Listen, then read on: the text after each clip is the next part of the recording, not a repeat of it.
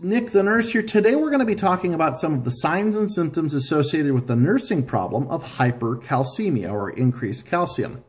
With hypercalcemia, you might see on a nursing school exam or maybe even on the NCLEX the following signs and symptoms that you should know.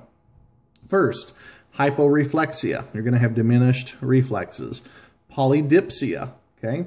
Anorexia, polyuria, dysrhythmias, tachycardia, hypertension, poor muscle tone, headache, muscle weakness, bone pain, weakness, nausea and vomiting, stupor, and confusion.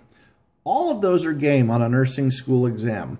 However, if you have a sadistic nursing instructor or nursing professor, the ones that you should probably pay attention to, although they're all games, so I'm not saying don't know them all, are probably hyporeflexia, polydipsia, anorexia, polyuria, poor muscle tone, definitely a big one too, nausea and vomiting, also very big with this. So make sure that you know those, understand them, remember them, and you'll do well on your nursing school exam.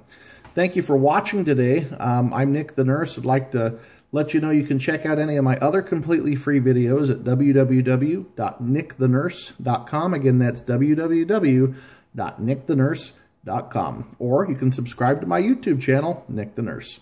Thanks for watching. I'll see you next time.